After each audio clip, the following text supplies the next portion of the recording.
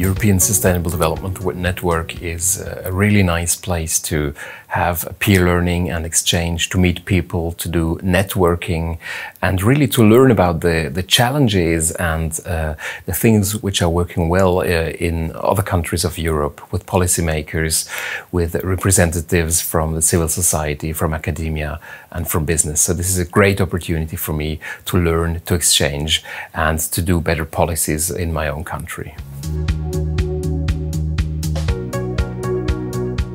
The peer learning and exchange is happening in various formats. We have an annual conference, we have different workshops, we have a peer learning and visit in different European countries.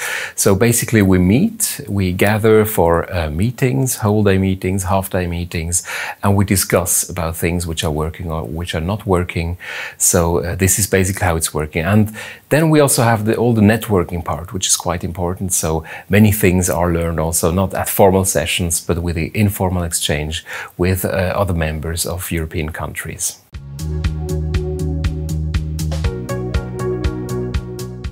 The ESDN provides many kinds of different information as a knowledge hub.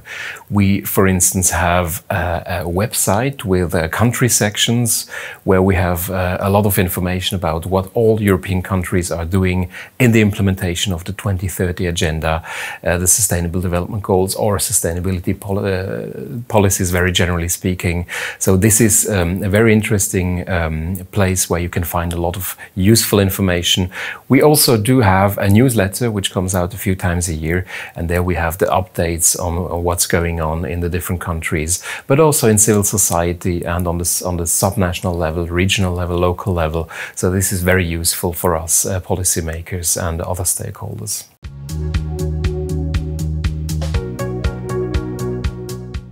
The members of the ESDNs are basically national policymakers, policymakers on the national level in Europe, but also from the subnational level. And we have associate members from civil society, from academia, from the business sector, and other people as well.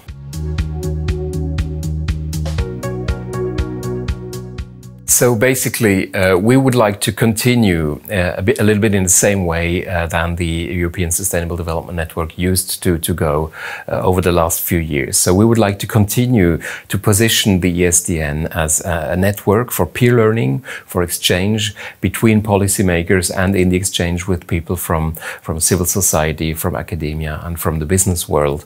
So basically, the format should not change too much. We would maybe like to focus a little bit more on specific fields where the challenges are the biggest for European countries.